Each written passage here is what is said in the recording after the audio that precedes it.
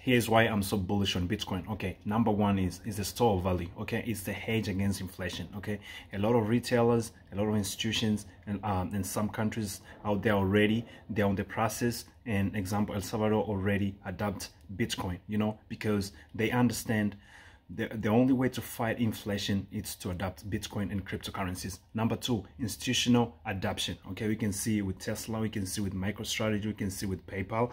Okay, they're using Bitcoin. Okay, they're putting in treasuries because they understand if you're gonna be using fiat, or you're gonna put in your treasury, you know, in fiat, and it's just losing and losing to inflation, that it's not the best decision for their shareholders, and that's why they're adopting it. Okay, another reason is country adopting it.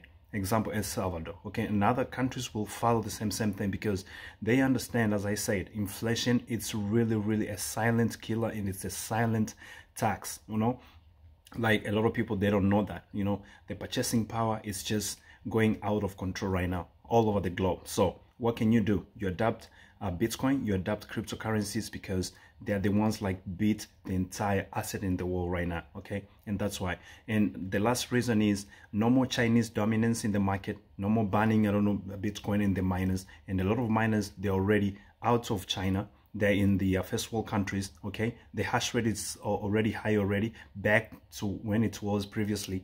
Okay, so with those reasons, I still believe Bitcoin will be trading in year 2022 of 100K to 150. That's just my prediction. And you like my thoughts about cryptocurrency, please follow me. Love you guys.